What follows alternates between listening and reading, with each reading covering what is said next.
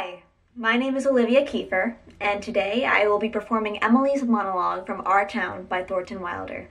Thank you. George, I don't like the whole change that's come over you in the last year. I'm sorry if it hurts your feelings, but I've got to tell the truth.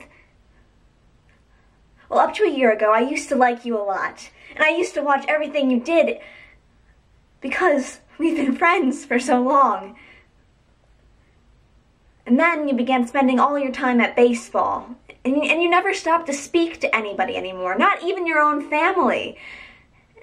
And George, it's a fact. You've gotten awful conceited and stuck up, and all the girls say so.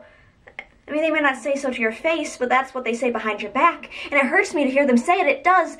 But I've got to agree with them. A little. I'm sorry if it hurts your feelings. But I can't be sorry that I said it.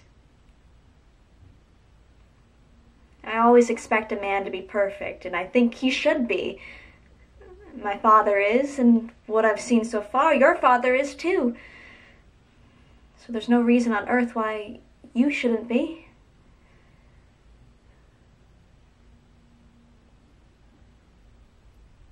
All right, and here's a joke for you. What did the blanket say as it fell off the bed? Oh, sheet. Hilarious.